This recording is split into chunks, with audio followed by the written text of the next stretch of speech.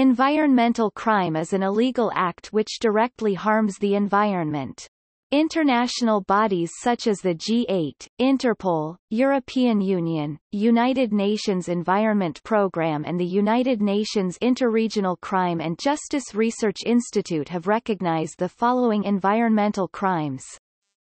Illegal wildlife trade in endangered species in contravention to the Convention on International Trade in Endangered Species of Fauna and Flora (CITES). Smuggling of ozone-depleting substances (ODS) in contravention to the 1987 Montreal Protocol on substances that deplete the ozone layer. Dumping and illicit trade in hazardous waste in contravention of the 1989 Basel Convention on the Control of Transboundary Movement of Hazardous Wastes and Other Wastes and Their Disposal. Illegal, unreported and unregulated fishing in contravention to controls imposed by various regional fisheries management organizations. Illegal logging and the associated trade in stolen timber in violation of national laws. These crimes are liable for prosecution. Interpol facilitates international police cooperation and assists its member countries in the effective enforcement of national and international environmental laws and treaties. Interpol began fighting environmental crime in 1992.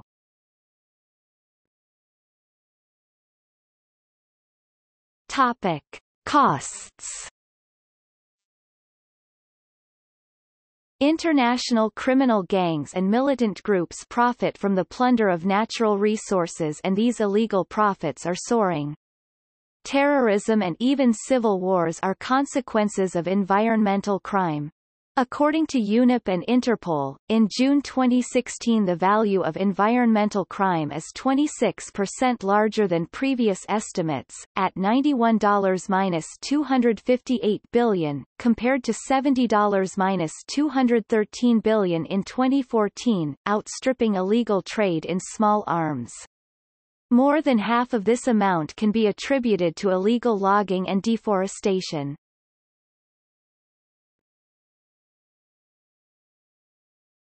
Topic: Prosecution by ICC. On September 2016 it was announced that the International Criminal Court located in The Hague will prosecute government and individuals for environmental crimes. According to the case selection criteria announced in Policy Paper on Case Selection and Prioritization by ICC on 15 September 2016, the office will give particular consideration to prosecuting Rome Statute crimes that are committed by means of, or that result in, inter alia, the destruction of the environment, the illegal exploitation of natural resources or the illegal dispossession of land.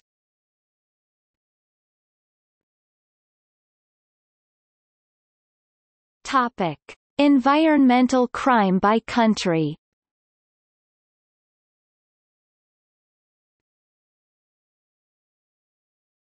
Topic: United States. Abandoned or little-used areas are common dumping places in America, especially railroads.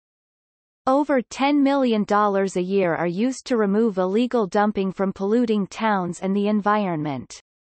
A small organization, CSXT Police Environment Crimes Unit, has been started to stop railroad dumping specifically.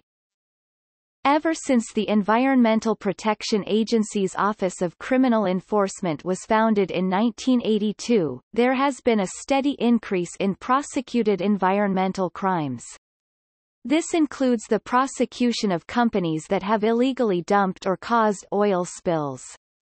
On a federal level, while the EPA oversees the investigations, the prosecutions are typically brought by the U.S. Department of Justice, through its Environmental Crimes Section, and/or through one of the 94 U.S. Attorney's Office across the country.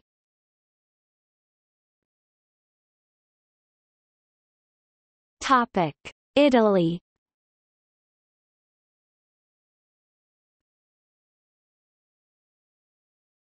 Topic: Nigeria.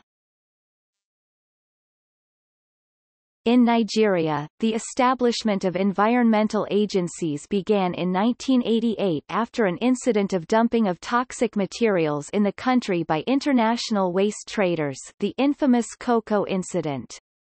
Presently, agencies such as the National Environmental Standards and Regulations Enforcement Agency are empowered by Nigerian law to regulate the environment sector. This agency works with other organs of the government such as customs, police, military intelligence, etc., and has successfully seized illegally trafficked wildlife products and prosecuted a number of persons, including non-nationals.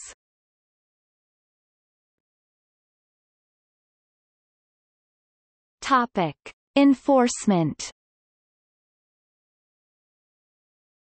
The effective enforcement of environmental laws is vital to any protection regimes that are designed to protect the environment.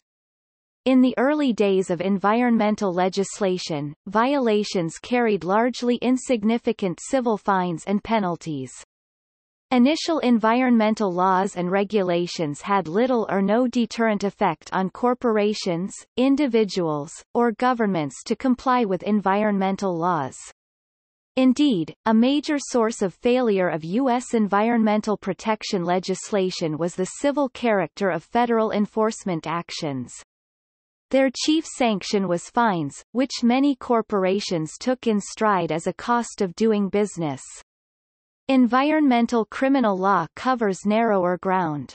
Its core consists of the criminal provisions of 8 federal statutes passed mainly in the 1970s and amended in the last 2 decades. In many cases, particularly corporations found it more cost-effective to continue to pollute more than the law allowed and simply pay any associate fines if indeed the corporation was actually found and convicted of violating environmental laws or regulations.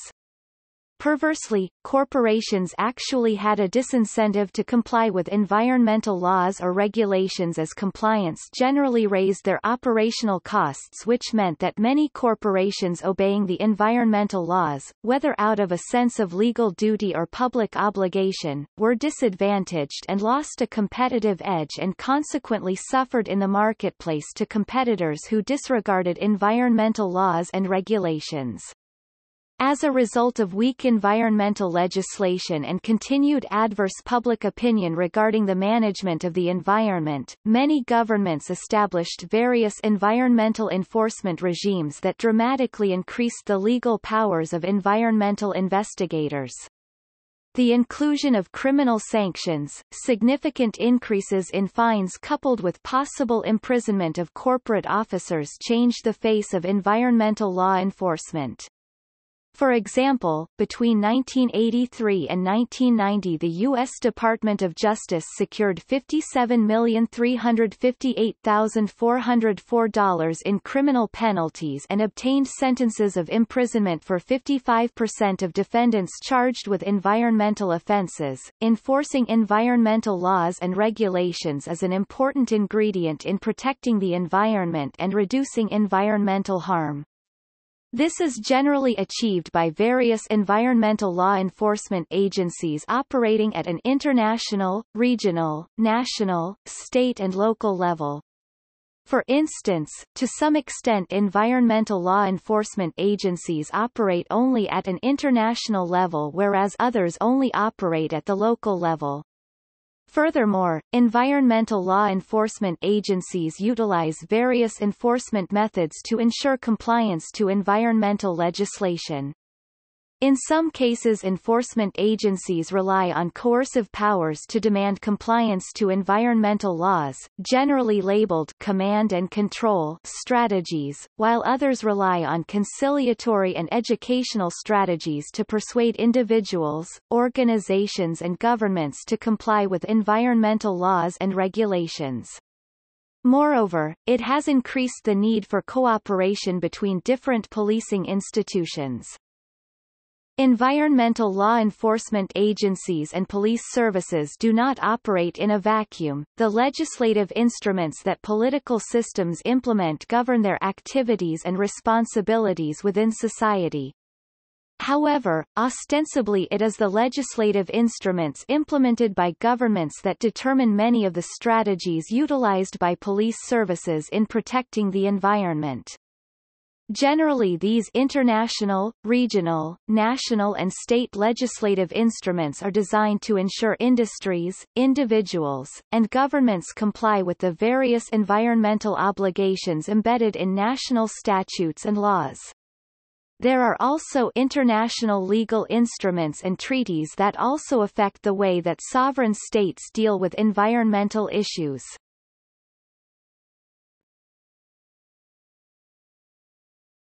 Topic: Environmental criminology.